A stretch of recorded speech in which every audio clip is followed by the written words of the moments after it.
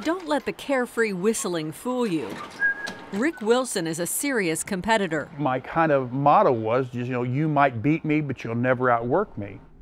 I like that. He's been a tournament archer for the better part of 30 years, only slowing down when health problems forced him to. I had some blood in my stool, and it scared me to death. The diagnosis was stage 4 colorectal cancer.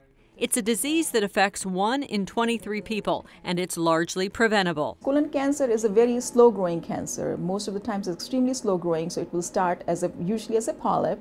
Dr. Sindhu Singh is an oncologist at University of Missouri Healthcare's Ellis Fischel Cancer Center. She says during a screening colonoscopy, doctors can remove those benign polyps before they develop into cancer. If you either get colonoscopy late or never get one, then you're looking at a potentially very big surgery.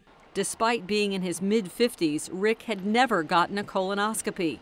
He went through surgery, chemo, and radiation, all while yearning to draw his bow. I knew that if I could do that, I could be me again.